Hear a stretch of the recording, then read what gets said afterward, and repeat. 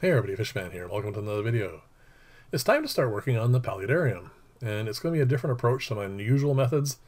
Normally what I do is build the entire box, set it in place, and then work on the insides until I get it the way I want it to look.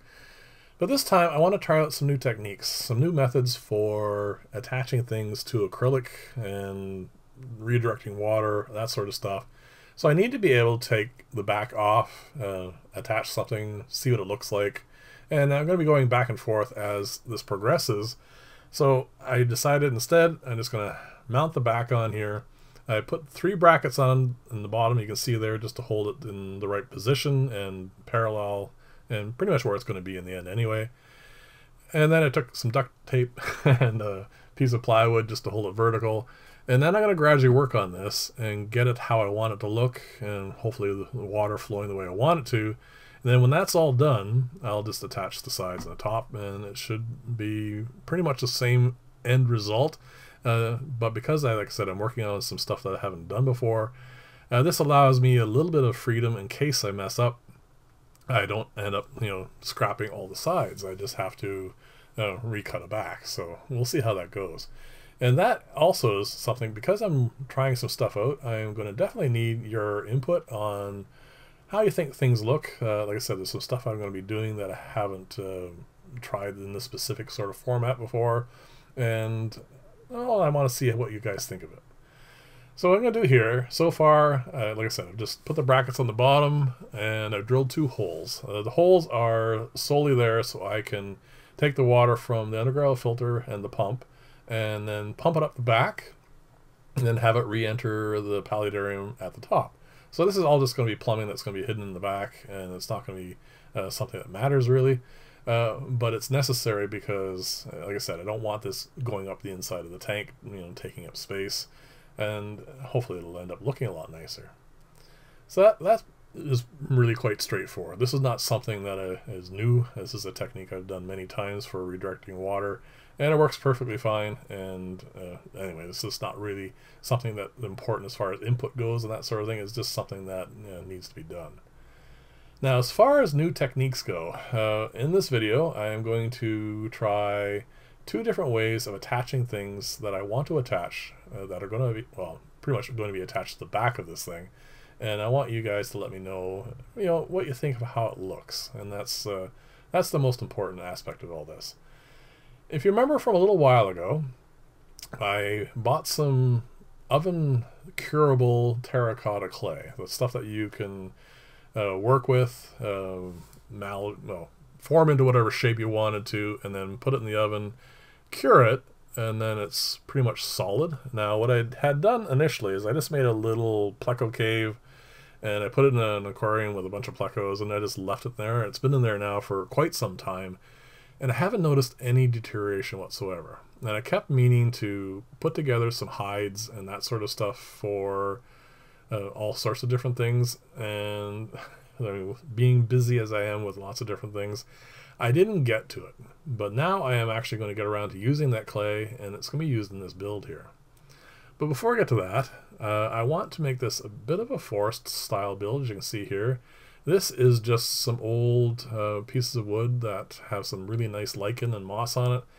And of course I'll be adding a lot more as this progresses, but this kind of looked nice to me. Let me know what you think about it. I've cut it down in size to fit where it's going to go. If you're wondering why it's so much longer at the bottom, that's because this sits up top, and I want those to go down to where the underground filter is, so it looks like these branches are growing out of it. So anyway, that's one of the things I would like you to have some input on, so let me know what you think. Now what I decided to do here is it's almost impossible to attach things to acrylic except other pieces of acrylic.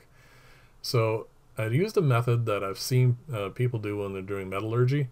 What they'll do is they'll take a piece of metal that they want to temper, like especially they want the edge to be really hard, but they don't want to harden the actual, like the full blade, like the back end of it, and so that remains reasonably flexible. And the clay protects the metal from the excess heat. So I thought what I could do is cover a piece of acrylic in this clay here, put in whatever I wanted, and then put it in the oven, and then the clay itself, as it cures, will still actually protect the piece of acrylic and make sure it didn't melt, warp, and all that other stuff. And it actually worked out really well. I mean, that piece I first showed you in the beginning there is not in any way, shape, or form deformed. It maintained everything, and it's still nice and solid. And I can actually glue that on, or weld, I guess I should say, onto a piece of acrylic. And like I said, it worked out better than I could expect, actually, to tell you the truth. I honestly thought that there's going to be a little bit of melting there, but something I can actually work with in the end. But as it turns out, I won't have to do anything to it at all. It will actually hold quite nicely. Now, the next question for you guys is, do you even like the look of this terracotta in this sort of format? I'm going to take this piece here, and I'm going to go through the paces of getting it so that I can, like, assume that this is going to be the top trough where the water is going to originally come in, and there's going to be some rocks and other stuff on it, and of course moss and a whole pile of other things. Again, this is just going to be a test one because I think I want this top piece to be a little bit bigger. But as you can see, it's going to supply a deflection for the water, and then that's going to go down to other areas. But there's no point in proceeding with this if you guys, or most people, don't like the look of it. And also I want to test out how well I can attach rocks to it, and whether or not those rocks are going to stay in place, and all that sort of stuff. So this is, again, just at the beginning stages of trying to find different things that will look reasonable, at least anyway. And like I said, aesthetics matter. So in the end, it still actually has to look good too. I've used this technique before with glass aquariums, but what I would do in that case is I would take like silicone and just spread a fairly thick coat on wherever I wanted to put the rocks. And then I would just attach the rocks directly onto the glass. And of course you can't do that with acrylic. It simply will not stick. So I have to go this approach. Now obviously there are other ways I can attach these little pebbles and rocks and whatnot to the clay, but I wanted to see if it's going to hold, if it's going to actually have any kind of adhesive qualities and keep those pebbles in place. So I don't want them just to gradually fall off. Even with the silicone and the rocks, after quite a few years, they did eventually just come off, but it took quite a while. So this is just, like I said, a rough workout of will it work, won't it work. I'm going to stick it in the oven. As you can see, the top piece there, the upper surface of that piece is not covered in clay. I wanted to see, again, will it be protected enough just with the one side done. And this here is simply, will this adhere to a rock? After it's cured, will this stick on?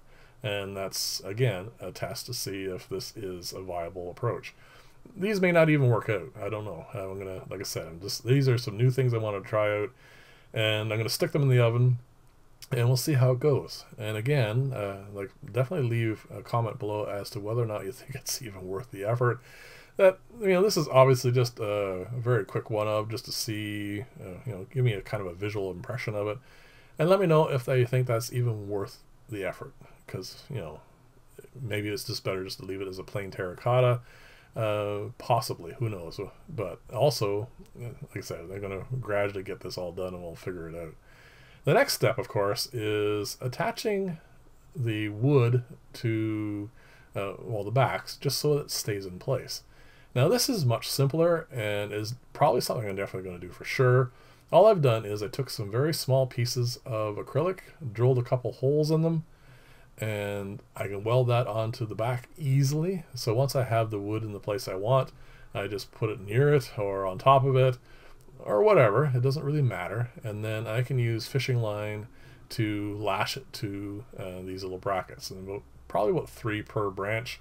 It should be more than enough to hold this tightly in place. And once you view it from this angle, and especially once moss gets on this, it is going to be well hidden. So again, let me know what you think. And as always, as we get close to the end of this video here, if you like this style of video, please like and or subscribe, and let me know in the comments below any suggestions you might have as well, which is very important too.